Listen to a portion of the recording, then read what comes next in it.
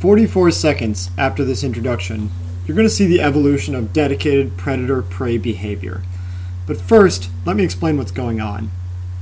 AI World is a simulation of a world populated with creatures where every one of them is created equal. The only adaptation that can make them more fit to survive is to be more intelligent. The world you're looking at is already well developed. It is run for something like 10 million iterations, and the agents in it are reasonably advanced. The colorful map in the upper left shows a pixel for each agent, where the color represents their species. It's actually a hash of their neural network brain, but that's not important now. The graph to the right of it shows what decisions agents are making. You'll notice a lot of green, which is agents choosing to grow. Some agents are attacking, which are colored in red in this decision map. If you look closely enough, you'll see that this attacking is not specific to any particular species when comparing to that color map on the left. You'll also notice they're not very good at it. The stats on the left show that 96% of all attacking agents are failing, which is to say they're attacking empty space. The graph below shows agents' energy, with red being less and green being more. You'll notice that there's a pretty wide spread of energies. Now let's watch the simulation run so you can get a sense of what normal looks like in their world.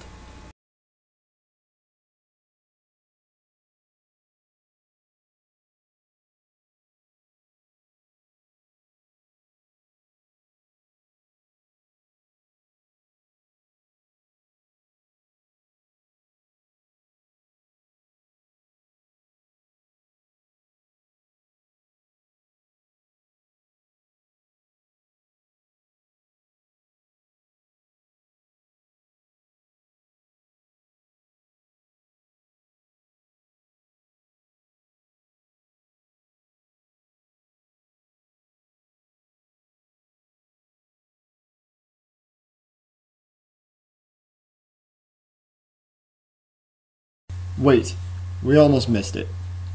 Something very important just happened. A few frames ago, the world had about 3,000 agents in it. Now it is barely over 1,000.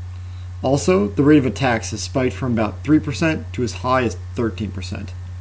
Let's go back and see what we missed. This is the last save point right before it happens. And this is the save point right after it begins. We can see that there's a new species that just evolved, purple. They must be aggressive because the area they're in is significantly depopulated. Moving forward a few slides, we can see purple agents moving down into the center of the map. Notice that in this last time step, about 4,000 agents have been killed by attacks and 4,000 killed by starving. And now if we take a step forward, that number of killed by starving jumps fivefold to about 20,000, and killed from attacks is similar. During that last period, 13% of all decisions made were the decision to attack. What we're seeing here is the first effects of a new hyper-aggressive species. Now let's move forward again and see how it turns out.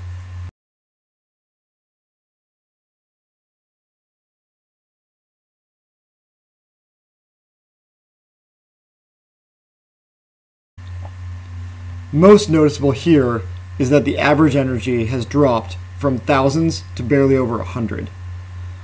But not everyone is having a hard time. On the energy map at the bottom, we're seeing a smattering of agents that are still green, agents that have energy well over 1,000.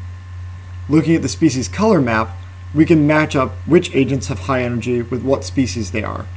Almost every agent with high energy is purple, the aggressive species. At this point, there are a few purple agents compared to earlier, but now they're much stronger than the other agents in the world.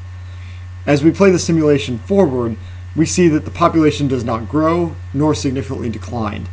These purple agents have reached homeostasis with the world as the dominant predator, with the other agents surviving as their prey.